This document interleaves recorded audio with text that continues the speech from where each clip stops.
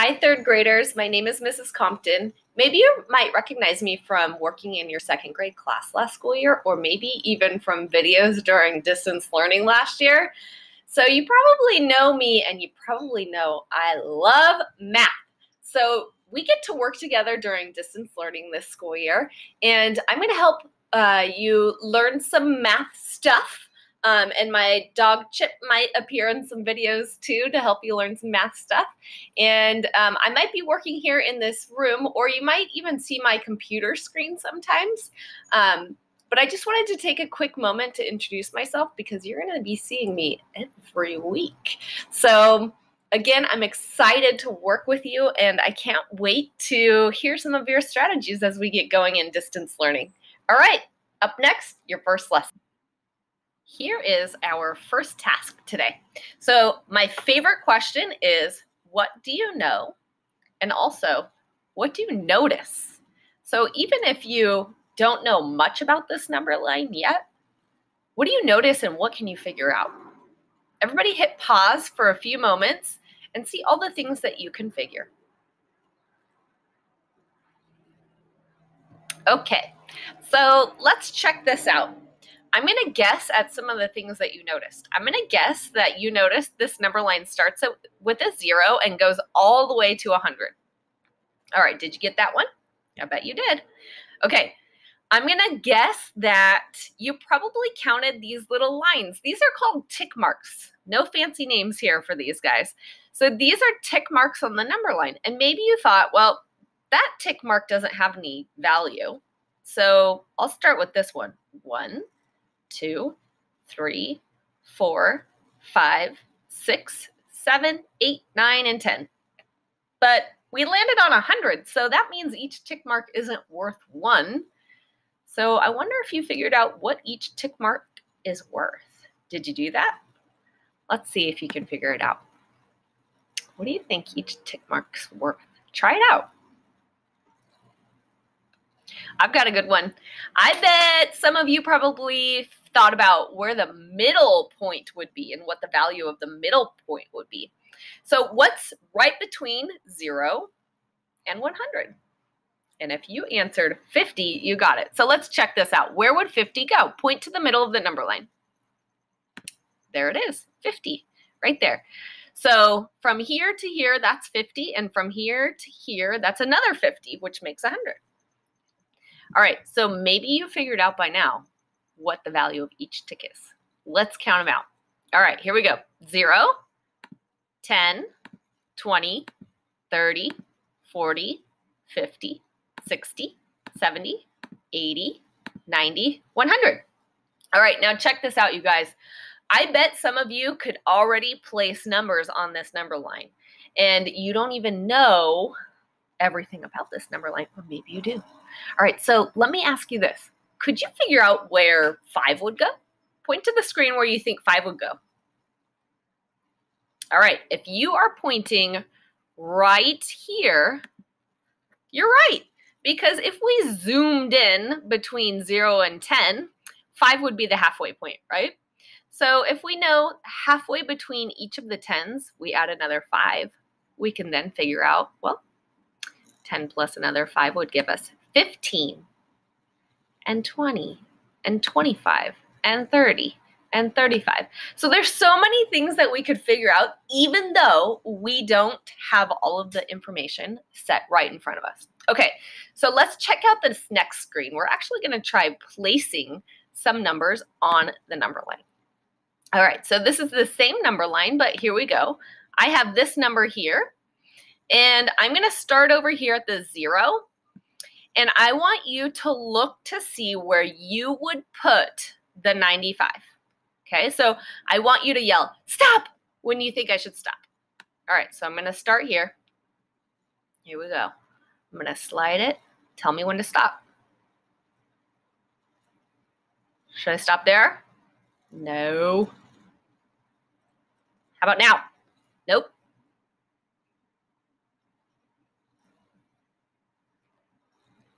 Did you say stop right there? If you did, you got it, because 95 is right between 90 and 100. Okay, let's try another one.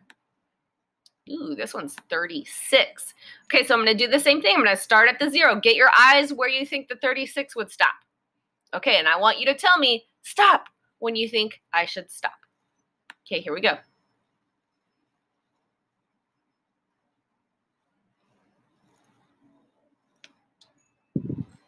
And should I stop there?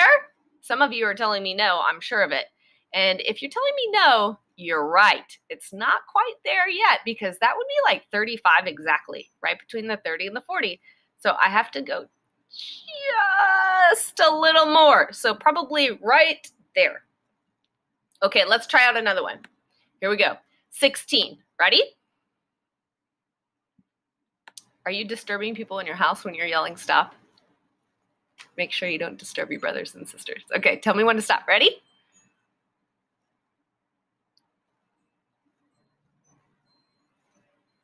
Oh, we missed it. Better start again. Here we go. Stop. How about that right there? Did that look right? I think we were talking about 15 on the last slide, right? So we were saying 15 would be right there. So that looks about right for 16. All right, let's do one more. Don't wake up anybody in your house by yelling stop. Okay, here we are. 14. Ooh. Here we are. Ready?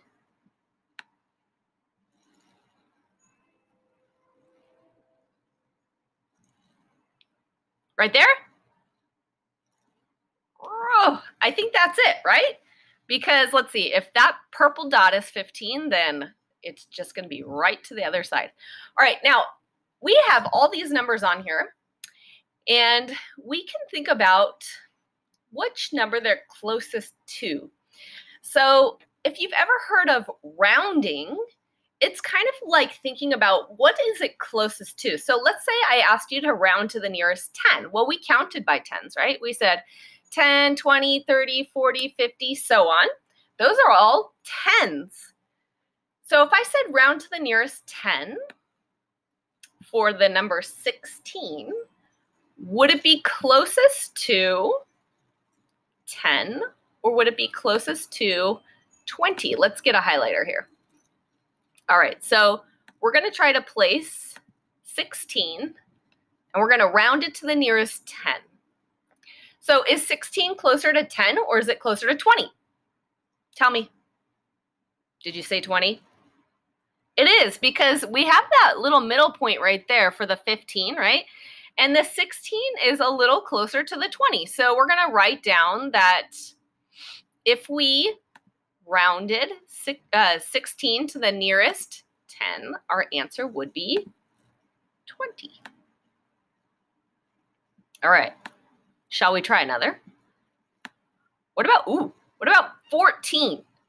We're going to round that to the nearest 10. So take a look. Where's the 14 on the number line? It's right there. Is it closest to 10 or is it closest to 20? Because those are our two multiples of 10. Those are what we say when we count by 10. All right, so let's see. We know our halfway point is that 15 right here. So our 15 split the 10 there, or right between the 10 and the 20, we have 15.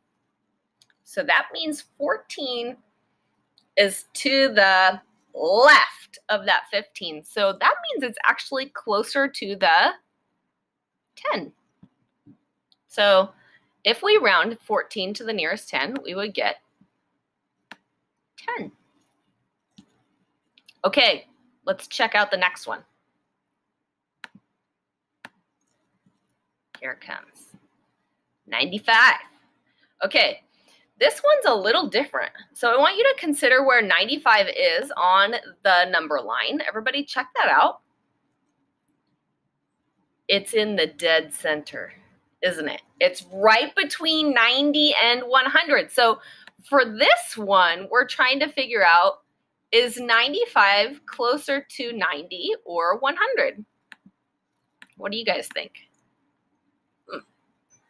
All right, so this one takes a little thought here because it's in the dead center. It's not really closer to 90 or 100. It's in the middle. So we have to think about this. If it falls in the middle, all we do, we just take the bigger number. Okay, so, or the larger number, I should say. So we should take the, what, 90 or the 100? We're going to take the 100. So we're going to say 95 rounds to 100. All right. So last one isn't going to be a surprise here, right? So the last one is, whoop, got a little purple line there. Let me get rid of that. The last one is 36. So we're going to round 36 to the nearest 10. All right. So everybody look at 36 on the number line. Here it is. We're looking at, ooh, I could just move my little highlights. There we go. So the answer will either be 30 or 40. It's going to fall between those two tens. So we have to look and think about which one it's closer to. Now remember, 35 is where it's split off, right between 30 and 40.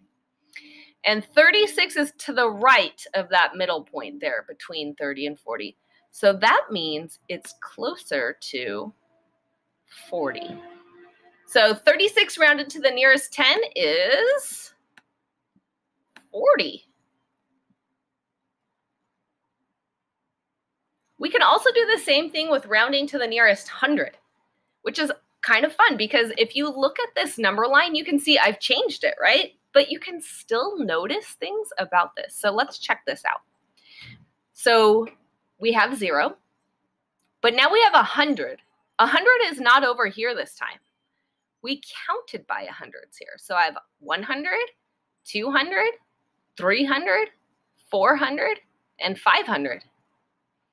So I can still think about numbers and round them to the nearest 100, but now I have to think about what is right between 0 and 100. Do you know what that is?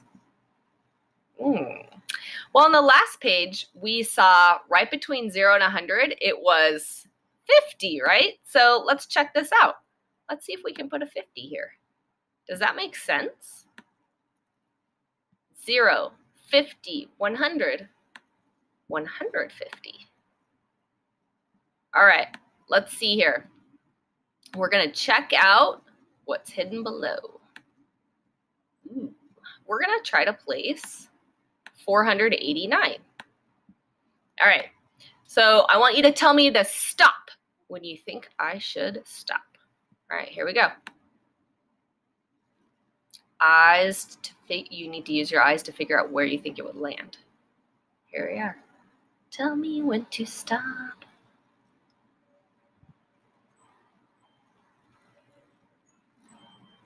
Got to get into the 400s. Here they come. Stop. Did you say it right there? Did we say it together at the same time? I hope so. Okay, so it probably goes somewhere in there. All right, so now we're rounding to the nearest 100. So we have to choose the nearest 100 this time. So is it closest to 400 or 500? Well, you can look and see. Basically, we're just looking from here to here. Is it closer to the 400 or the 500? Well, it's closer to 500, right? So if we are rounding to the nearest 100, 489 rounds to 500. Yeah. Okay, so let's check out another one.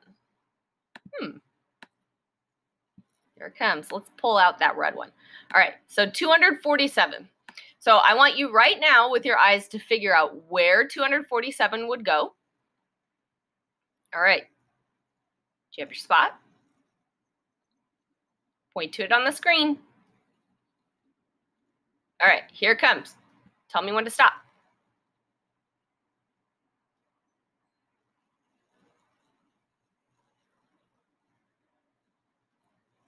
Stop.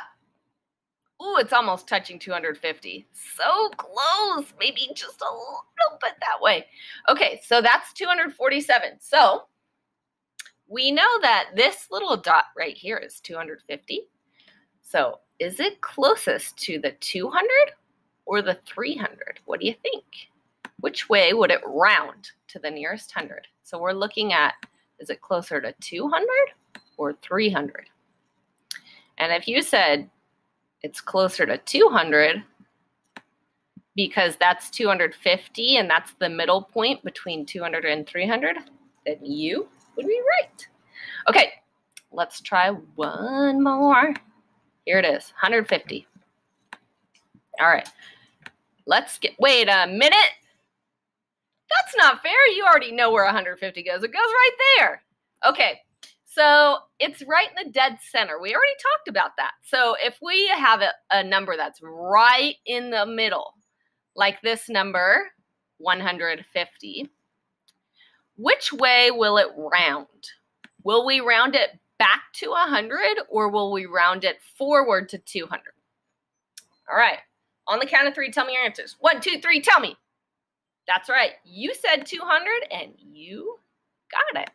So when you are being asked to round, you might notice 247 rounds to 200 and 150 also rounds to 200. So even though those numbers are almost 100 apart, they share the same number that they're rounded to. Basically, we're just using the number line to help us give us guidance. So when you're thinking about rounding, I want you to imagine a number line in your mind, and I want you to think about where it would fall and what's the middle point and how can that help you. All right, your turn to try. Check in with your teacher to see what numbers you should round.